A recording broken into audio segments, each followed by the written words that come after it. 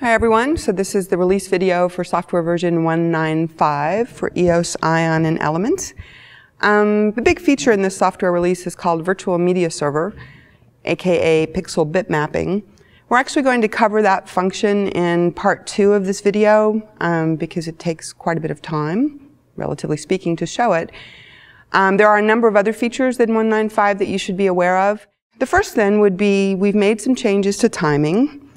There is a new setup option that allows you to toggle the cue list in the playback status display to show dynamic countdown for FCB timing, including delays. When you turn that feature on then, the time button can be used to show you the static timing that's recorded with the cue. When that feature is disabled, which is the default, by the way, you get static timing in your cue list, but you can use the time button to show dynamic timing if you'd like to see it. The use of this feature is largely going to be designer driven. It's going to depend on the way the designer wants to see the data for the most part.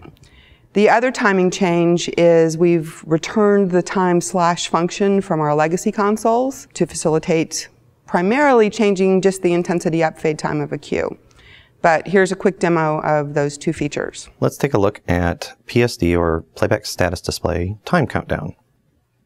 So the way we've done this, the way the console currently functions, is when you hit go on a cue, you'll see the time counting down and the percentage, and the time on the cue itself up here in the cue list is static. So when I hit go again, if I want to know what the countdown is, I can hold down time, and you'll see the countdown occurring. If I want to toggle that so that it stays that way and continues to count down, I can come here to Displays, Setup, Desk Settings. The display is on the touchscreen, and now you'll see the PSD time countdown. We'll click that to enable. Come back to live, and now when I hit go, you'll see the countdown occur in the cue itself. Holding down time toggles back the opposite way now. In addition to that small change, we've also added in, for you Obsession users, time slash. So in this Q3, if I want to go time 3, currently we would go time 8, or I can now go time 3/8 and then enter, and we'll get a split fade time. So either option works. For those of you who have been using time, you can continue, and for those who are more comfortable with time slash, you now have that as an option. Another reason for the time slash addition is when you're working with a multi-parameter device, we now have the ability to separate out and only change the intensity up fade time very easily. Right now, on our Q11 here, which has a moving light attached to it, if I do time 8, enter, you'll notice that all of our times change, and you'll notice that focus color beam have all changed. If really what I wanted to do was simply change the up fade time, I can now do time 5//, enter, and I get 5 up, and the other times stay the same. So it really depends on how you want to interact with time and what influence you want to have. And that's taking a look at some of the new time options. Okay, so the next feature to talk about would be a new patch function called GM Exempt channels. You could think of those as the old independent function from our legacy desks, but we couldn't call it independent because we use that word someplace else. When a channel is set to GM Exempt, the intensity parameter of that channel, for all intents and purposes, is treated like a non-intensity parameter. So it won't respond to blackout, grandmaster, go to Q0, and REMDEM controls. And this is a quick demo of how to set up and use GM Exempt channels. And now let's look at how to set a GM Exempt channel. Come to Displays and Soft Key Patch. In this case, we're going to select channel 45. Under Attributes on the soft keys, there's a new button called GM Exempt, so we select it.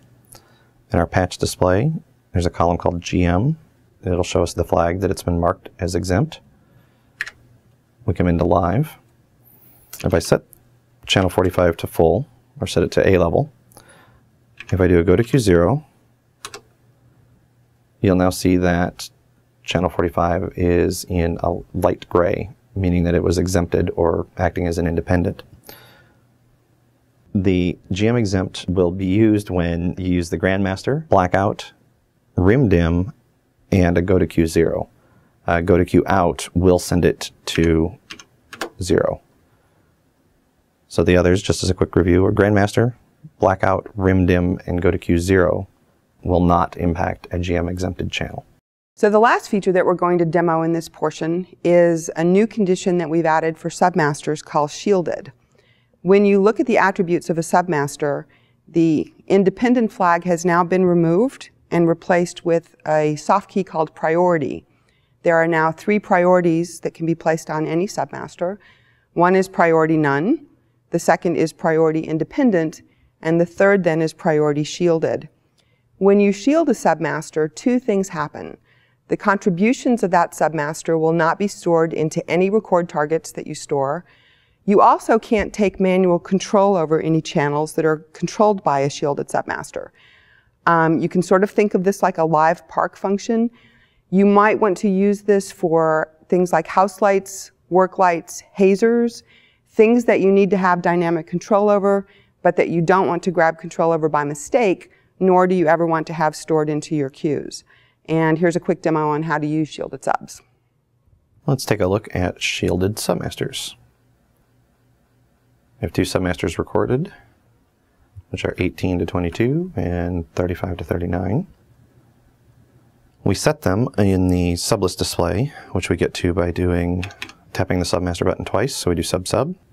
I'm currently looking at sub 2. Up here under soft keys, we have the exclusive button. So we select that and hit enter, and we set exclusive flag. And then under more soft keys, in order to bring the priority button down, we select priority. I actually want to do that under sub 1 in order to show the difference. The priority is a toggle button, so it has a couple of different states. We have independent, shielded, and no priority. So we're going to select shielded and then hit enter.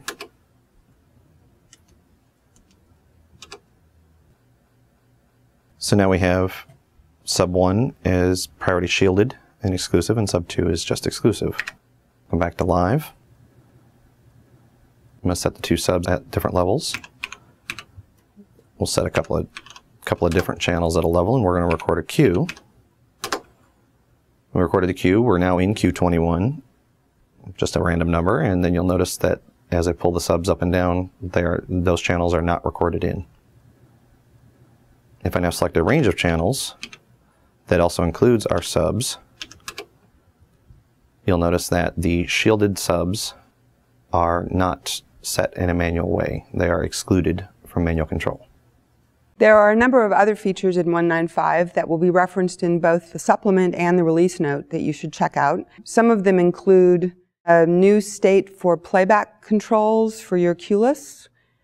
In previous software builds, you had 2 conditions that you could place on your faders. One was proportional control and the other was iMaster control. We've now added a 3rd condition called manual master. When you put a queue list into that mode, the action of the faders from full to 0 triggers the queue, and from 0 to full triggers the next queue. So you can basically run queues manually without having to use the go button. We've added a flexi encoder state.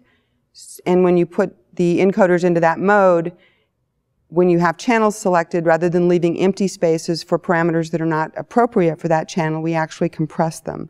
You'll find that very useful when you're working with media servers specifically. We've now also added the ability for non-standard LED fixtures, such as RGBA, RGBW, to have the additional parameters controlled via the color picker and the gel picker, which was not possible prior to 1.9.5. There are a number of other features that you should check out, as always. Please remember that there is a part 2 to this video, which explains the virtual media server control. And as always, you can find us on the forums if you have any questions about the new software. Thanks.